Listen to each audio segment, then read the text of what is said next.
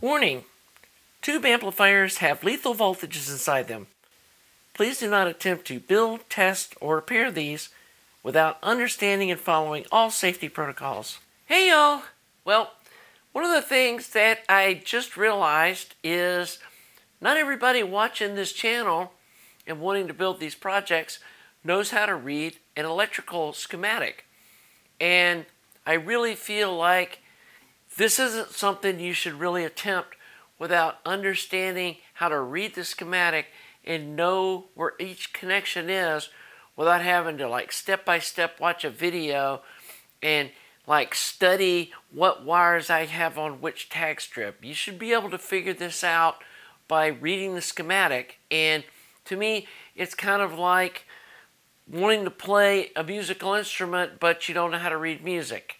Without being able to read what you're doing and understand what you're doing, it's really not a good idea. So anyway, I decided let's make a short video series about reading schematics. And to read tube amp schematics, you don't need to know every symbol, etc. ever made, because tube amps have a fairly limited types of devices inside them, like resistors, capacitors, etc., which you'll see in the video. And so the first part, I'm going to go over the symbols and kind of how to read those and understand what we're seeing. And then in the second video, I'm going to go through some schematics of some of the amps that I've built and some other amps that maybe going to build in the future, and just kind of go through the system and the schematic and show you where everything is and how things are interconnected. So without wasting any more time, let's get watching. Okay, first let's go over and look at the symbols that schematics use. The first one we're going to look at is, this is what the symbol for a resistor looks like. And it's one of two kinds. This is by far the most common. This one on the left that has the multiple, zigzaggy looking things. Resistors are normally labeled with an R, but not necessarily, but when they are given numbers, they're usually an R. And then here's the value. It's a 1K or a 1000 ohm. And here's the ohm symbol. And again, here's the ohm symbol. And that's a 230 ohm resistor. Here's two other kinds you will see. This one, not so much in a tube amp. This is a variable resistor where when you adjust the knob or however it adjusts the slider, the value of the resistor across the two terminals change. This is a much more common one. This is what volume controls and also the bias potentiometers that adjust the bias on fixed bias tube amps. But this is used a lot for, or this is exclusively for, volume controls. The signal would be attached here. This side would go to ground. This would go to the grid of the first tube. And as you move it up and down, it either gets closer to the original signal or closer to ground. And so it varies the volume. Here are the symbols for capacitors. This is an older one, and it's also used for non-polarized film caps. Sometimes you'll see schematics that use this two straight line one, and it'll have like a plus or a plus and a minus on it to show that it's polarized. But this one is definitely the polarized type. The curved part always goes to the negative, and there's usually a plus symbol showing which way the positive of the capacitor is. Okay, here's your basic on-off switch, and obviously when this swings down and makes the connection, it turns on. And so they're drawn like this. Sometimes this circle's not hollow, or usually isn't. It's just a dot, but this is what a SPST, or a single pole, single throw switch looks like in schematic form. Here's a couple of more switches that you will see. One is a single pole double throw, and that allows you to switch the signal or electrical path between two different poles. And this is used for like the ultralinear triode switches and things like that. This is used more for switching between various inputs. If you wanted to have 3 or 4 different inputs on your amp that you could switch between, it would be a single pole 3 throw or 4 throw or 5 throw or whatever it is. Sometimes these are rotary switches, but that's what the symbol looks like for a multi-pole switch. This is a double pole double throw switch, and this dashed line signifies that these are electrically isolated but mechanically connected. So when you throw the switch, both of these lever things move to the other pole.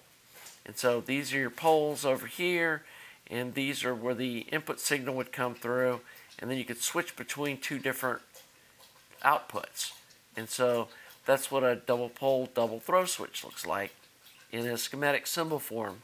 Okay, the next one is a fuse, and sometimes these have more of an S shape than this one has kind of a sharper kind of a angle to it, but when you see something like this, that's a fuse.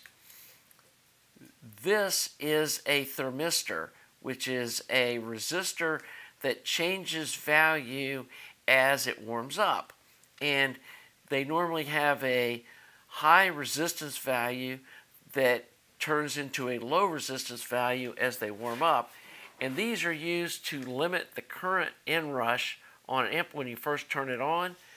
Normally you would use these with like a solid state rectified, or if you're using a directly heated rectifier tube, sometimes they put these in to limit the amount of current rushing into the amp to fill up the capacitors when you first turn it on, so that it doesn't blow the fuse or cause any other damage to a component. Okay, light bulbs. This is what is supposed to be used. I rarely see anyone use this symbol for an electric light bulb. This is more what I see is this little squiggly that's symbolizing the filament for an incandescent light bulb. And then this is for a neon lamp, which is sometimes used for an indicator, as they can run off 120 volts and they're small and don't get hot. So if you see this symbol, that's what it's for, is for a neon lamp, usually in the power supply indicator circuit. Okay, here we've got transformer schematic symbols, and this is your basic transformer. That's your primary, and this is your secondary. On this one, they have little dots here which symbolize the phasing of the transformer. So if it's important that the transformer stays in phase, they have these dots to show you that pin 1 and pin 3 will keep it in phase. This one here is symbolizing a center tapped transformer, and this could be like an output transformer, and if it was a single-ended one, your B plus would go here, this would be your ultralinear tap, and then that would be going to the plate. It could also be a push-pull output transformer where the B plus or the high voltage DC would go on this terminal, and then this terminal and this bottom terminal would go to the plates of the two output tubes. And then this would be your speaker output in that case, where you would put the speaker terminals. This could also be a center tap for a power supply transformer, or could be, center tap for anything. So that's how a center tap transformer is drawn in a schematic. Okay, this symbol is for an inductor or a choke. I normally call them chokes, but a lot of people call them inductors. You can use either term. They're drawn like this most of the time. I've rarely seen them drawn like this in some really old schematics, and I honestly have never seen one drawn like this, but I guess if it's a solid end box like this, that's the symbol for an inductor. An inductor usually is labeled with an L as far as a numbering system. And then it'll have the henries, which is this capital H, and that's like millihenries, etc. So it gives you the value of the choke that you're going to be using. Okay, these are symbols that are used to designate voltage and where it's coming from and how much it is. These two are what I normally see. Never seen this one used in a schematic, but you might run across it. To me, it's too confusing with this one, but I guess if it's got the line going through the middle of it, it's considered the positive one. Normally it'll be labeled like this. This is called V+, but in a tube amp, only ever seen it called B+. And so they sometimes will have the voltage here and be designated in that way. This VCC is something that you see used with integrated circuits and that kind of stuff. So you'll be seeing either the voltage called out or just simply B+. For the grounds, don't see this one a whole lot, but I've seen it in a schematic or two here and there. So be aware that you see this just a single line that's at 90 degrees, make an upside down T shape, that can be a ground symbol. Seen this used in the computer modeled diagrams, but it's not something I normally see in a hand-drawn schematic. This one's much more common, and this is the one I normally use when I'm drawing up a schematic with the multiple lines in a kind of triangle shape, and that's your obvious ground symbol. So we'll go over a few solid-state components that you might see in a tube amp. One is your basic diode, and they're always drawn like this. This line here corresponds to the line that's on the body of the diode.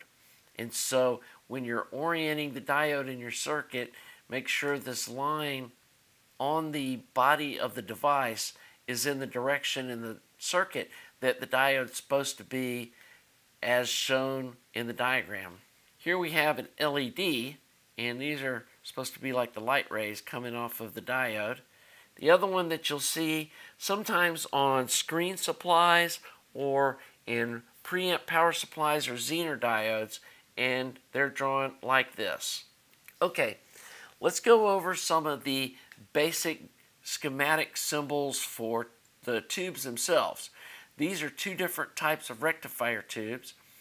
This is an indirectly heated rectifier, and 2 and 8 would be the heater filaments, and 8 is where you take your high voltage DC off of the rectifier tube because it's connected directly to the two cathodes that are heated by the heaters. Then 4 and 6 are the two plates that hook to each end of the power transformer.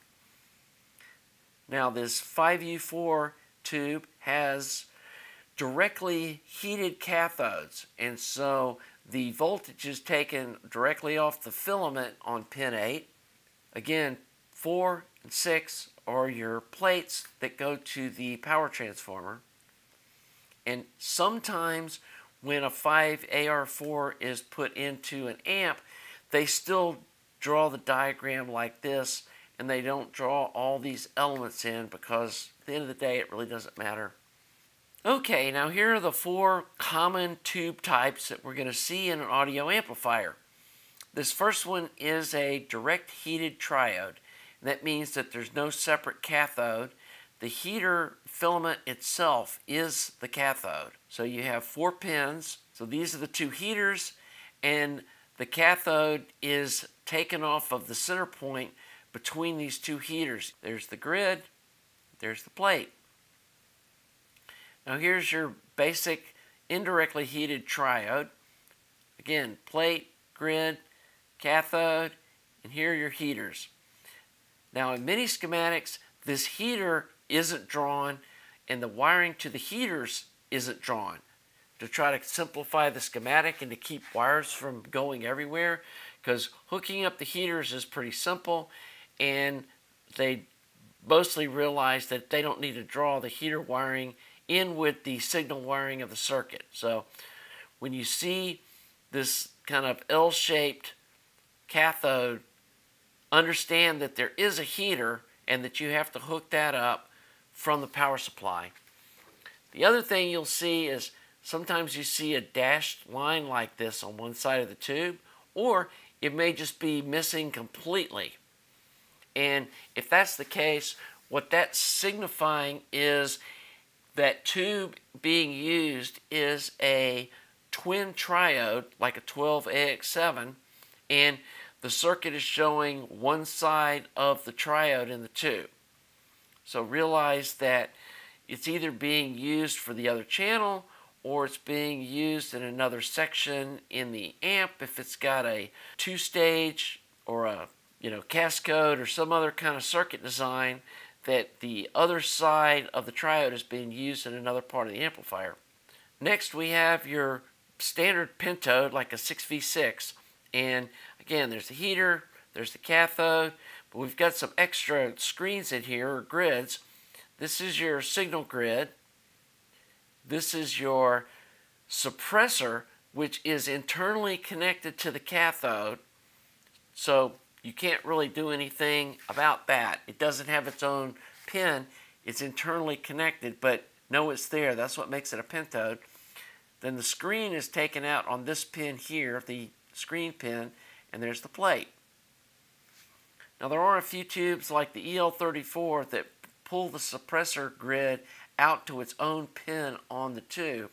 And so this is a diagram showing that, where you have the suppressor grid, you have the screen grid, you have the signal grid, or just the plain grid as it's called, the plate, cathode, and the heaters.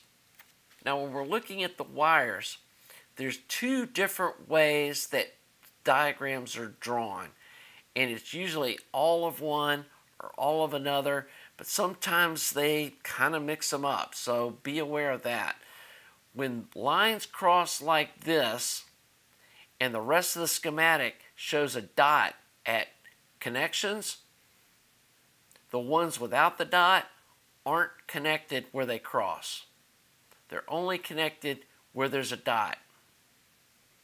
Now, some of the older schematics, and I've seen even newer ones, some people just draw them like this, is they have a cross with them touching where they connect, and then where they're not connected, they do a little loop up like this, where they're, kind of simulating the three-dimensional jumping up over and not touching.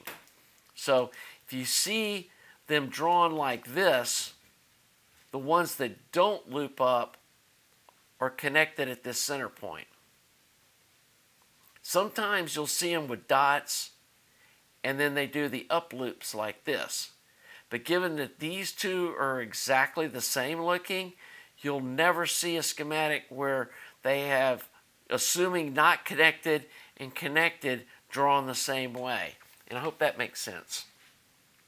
So these are some pinouts from the tube data sheets, and they show the internal structure of the tube, and then they show which pins each one of those elements is pulled out to on the base of the tube itself. This is looking at the tube from the bottom, so if you're looking at the tube socket from inside the amplifier like we will normally be working, the pins are numbered like this as well. So like on this tube, pins 3 and 1 are both the cathode, which is labeled with a K. G1 is the signal grid. H is for the two heaters, and these can be connected either way. Even if it's AC, DC, doesn't matter. The heaters don't care which direction you have the current flowing through them. Okay, this pin here is labeled internal shield, and it doesn't really have to be connected, but it's probably a good idea to hook this to ground to make sure that the tube shielding inside the tube itself is working as good as it can. Here's P for the plate on pin 7. G2 is the screen, and it's on pin 8. And then G3 is pin 9, which is the suppressor screen, and it would normally be connected to pin 1, just like the other tubes did internally, but they can be used in other ways if you're triode strapping the tube and that kind of stuff, but we're not going to get into that in this video. Just know that some tubes pull the suppressor grid out, many of them don't. So here's a couple of other real common tubes. This is a dual triode. Could be a 12AX7, 12AU7. There's a whole family of, 6S7s are also dual triodes, but this is the 9-pin dual triode. And 1 is the plate, 2 is the grid, 3 is the cathode. The heaters on these are fairly unique. They're dual voltage. They can either run on 12.6 or 6.3 volt. And we usually use them on 6.3 volts, so you would hook pins 4 and 5 together, put one side of the 6.3 volts here with these two pins connected together, and then put the other side on pin 9, which is the center point of the two heaters. Then 6 is the plate, 7 is the grid, 8 is the cathode. Here's an output tube, a KT88, but many other tubes use this same pin out, these 8-pin power tubes. 1's not connected, 2 and 7 are the heaters, 3 is the plate, 4 is the screen, 5 is the signal grid, and then 8's the cathode, pin 6 not connected to anything. And again, this is looking at the bottom of the tube, and this little thing right here is signifying the keyway on the tube, so it makes it easy to identify which pins are on which position on the socket and on the tube. Well, I hope you've enjoyed the first video in this series and have a better understanding of what all the symbols that are used in schematics stand for. And understanding the symbols is kind of like understanding the alphabet. They're tools that you need to be able to read the schematic. And so in the next video, we're going to actually go through reading some schematics. So hopefully you understood what was in this video. If not, you might want to watch it a second time. And then the second video will actually put this knowledge to use reading actual schematics. And I hope you're enjoying my channel. If you are, please subscribe, please like the video, and we'll see you soon. Have a great day.